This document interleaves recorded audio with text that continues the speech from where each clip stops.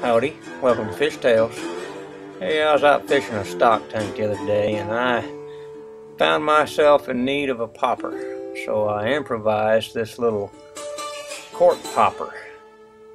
It worked pretty good, so I decided to see what I could do to make some more. Kind of refine the process a little bit. And here's what I came up with. First thing I always do is flatten the barbs on these treble hooks. Actually, in all my hooks. It's a good idea because it makes it a whole lot easier to get it out of the back of your neck. All I'm going to do is make the tail of the fly. And it's a simple treble hook with a little bit of flash and a little bit of feather.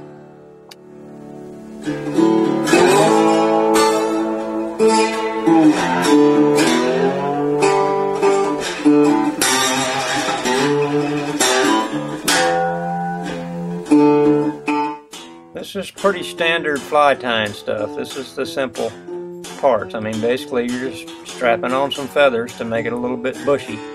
That little bit of flash on the end of it, it'll be cut to size at the end of it.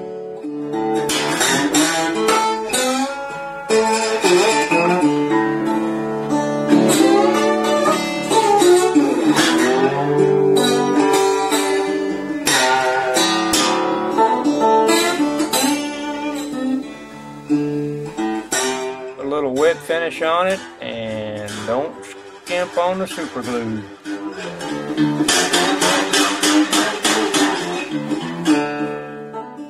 And that's about it. That's about the extent of the tying part. Now let me get a slip cork. That's just a little styrofoam cork. Ain't nothing fancy. I use them all the time. You get about 10 of them for $1. I'm going to take that thing apart and work it. Here's how I do it.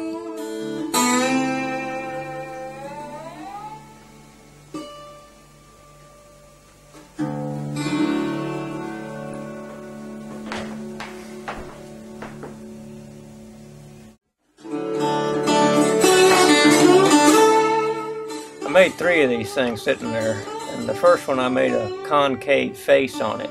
But all you really need to do is make it a cupped surface so that it pops when you pull it through the water.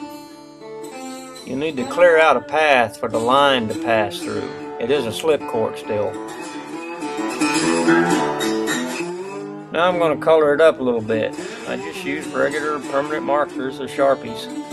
I just happen to have yellow and black. I couldn't find my other markers, but you can use any color you want. You can get real fancy if you'd like.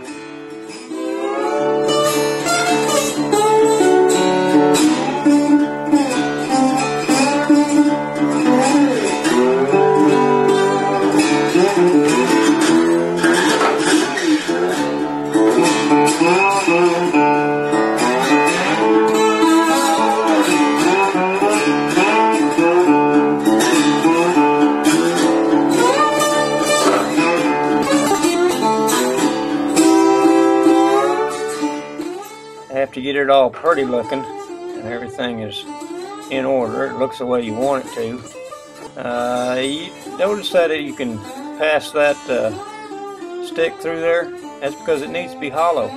All you're going to do is you're going to take the tail that you made on that treble hook, you're going to tie about 17-pound test line to it and run it through the whole thing.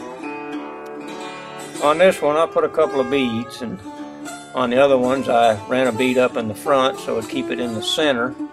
You know, they're just plastic beads that I had laying around. I made several varieties of this fly, but that kind of keeps it in the center. Don't worry about the thing moving back and forth. It's going to, but who cares? Fish don't care. You tie that line to the hook, you run it through the bobber, the cork, and you tie a loop on the end of it using whatever kind of knot you want to use, and it works pretty good. It doesn't matter if that float moves back and forth, because when you start pulling it, it's going to go to the back of the fly. It pops pretty good. I used them on the Colorado River to do some real testing of it, and I actually caught fish.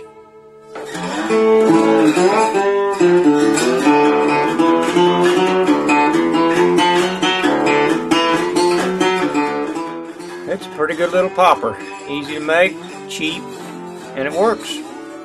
Y'all get out there, tie you a couple of them, go fish, catch something like that. Big old bass. Actually, it ain't very big, but that's a river bass. Thanks for watching. Y'all be good. Bye.